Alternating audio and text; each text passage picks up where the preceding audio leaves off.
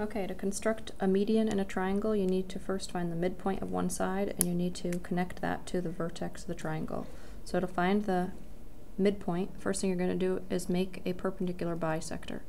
So you place the gold ring on one vertex in your triangle, you pick an arch that's visibly more than halfway, and you make that arch above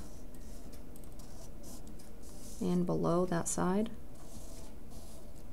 And then you go to the other end point of that side, or the vertex of your triangle, using the same size arches. You make sure that they connect down at the bottom and that they cross up at the top. You connect the two of them to draw in your perpendicular bisector. So this point right here is your midpoint of this side, so those two pieces are congruent. To draw in the median, you connect the midpoint to the opposite vertex. So vertex to that midpoint. In this case, it almost is the perpendicular bisector, but not quite. Then if I want to construct the centroid, I need to construct another median. So I'm going to make the median from this side.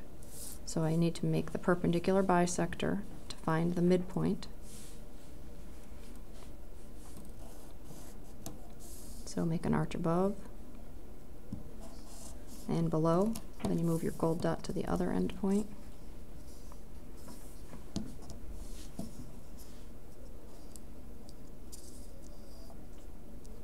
And you make your arch above and below. So in this case, I didn't make my first arch long enough. I'm going to have to go back.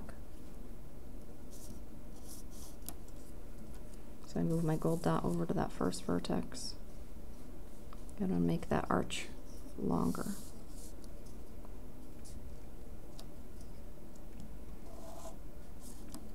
Now I connect these two places of intersection where the two arches intersected, even though it looks like it's on top of the side here, just to find the midpoint.